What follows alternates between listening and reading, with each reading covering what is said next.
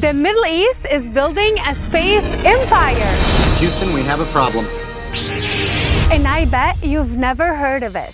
Until today, when people think of the Middle East, they probably think of desert, oil, or conflict. But what they should think is this: satellites, space stations, and missions to the moon and Mars. If you don't believe it, check this out.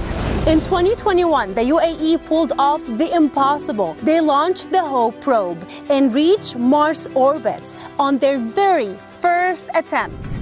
But they're not stopping there. The UAE is thinking big. Right now, they're building an entire Mars science city just outside Dubai to practice living on another planet. Meanwhile, Saudi Arabia, well, they're sending astronauts to the International Space Station, including the first ever Arab woman to be in space. Israel?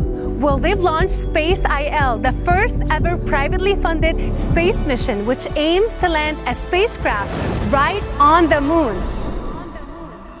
And guess what? Israel, the UAE, and Bahrain, they're all teaming up to make space history. Together, they're launching satellites, planning lunar missions, and much, much more. The time to do it is now, guys.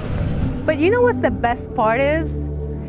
Maybe, just maybe, space will help the Middle East look beyond old conflicts. Because from space, there are no borders, no wars, no division. Just one tiny planet and one shared future. The Middle East isn't just building skyscrapers anymore.